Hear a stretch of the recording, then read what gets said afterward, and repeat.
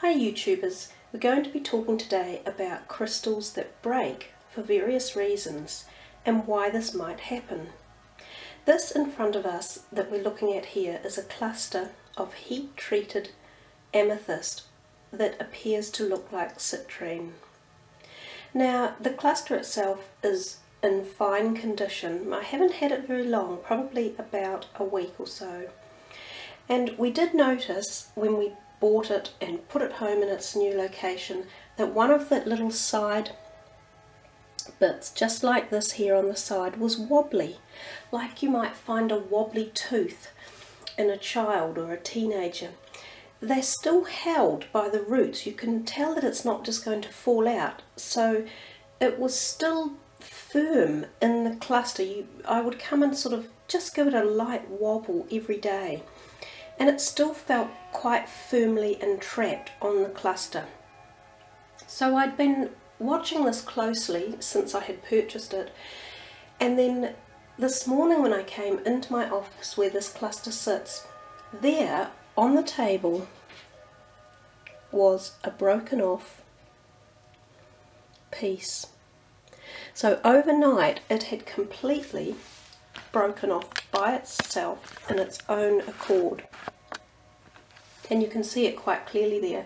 And then next to it are two smaller bits that have also fallen off with it. Now this happened naturally on its own, so it's quite apparent that crystals will, with their own energetic vibration and enough energy that's passing through the stone, create a shift that it's ready to pass off a new piece of it to either be given away or put in another area to pass along the same energetic vibration of the original cluster or the original geode. So it's nothing to be concerned about when your crystals do go through this phase. It's actually a little bit of, it's like, again we refer back to the children or teenagers, it's like them growing up and moving out and going on their own. They're establishing their own energetic vibration. There's probably enough power surging through the main core of the crystal so that the smaller ones can jump off and activate themselves. So that's one of the reasons why we can get crystals that break. Another reason can be they can be dropped or damaged one way or another, and then they can splinter off and shard off. And again, it's becoming quite apparent that when this happens, it's just how it's meant to be. So if we look at our crystals in whatever form they take, even if you might have purchased one and it looked so perfect, you thought, I'm going to have that one, and then for some reason it breaks or shatters or gets a fracture, we just have to say, okay, that's meant to be. I have an example of one here that was absolutely perfect when I bought it, and I particularly loved it for its perfection. And then a few months later I noticed this damage in it. There's a chip on the top, there's a fracture going through it, which was a shame because it was a beautifully crafted crystal.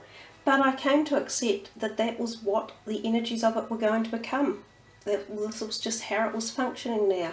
It doesn't necessarily mean it detracts from the crystal. It is just adding its own particular personal vibration. So it's more about, it's not us who decide how the crystal's energy is going to work, it's actually the energy of the crystal. So I hope that helps any of you who might be asking, why do your crystals break, or do they break naturally? Like this little chap. And the answer is, yes they do. Absolutely. For their own reasons. Kia kaha. Peace everyone. Thanks for watching.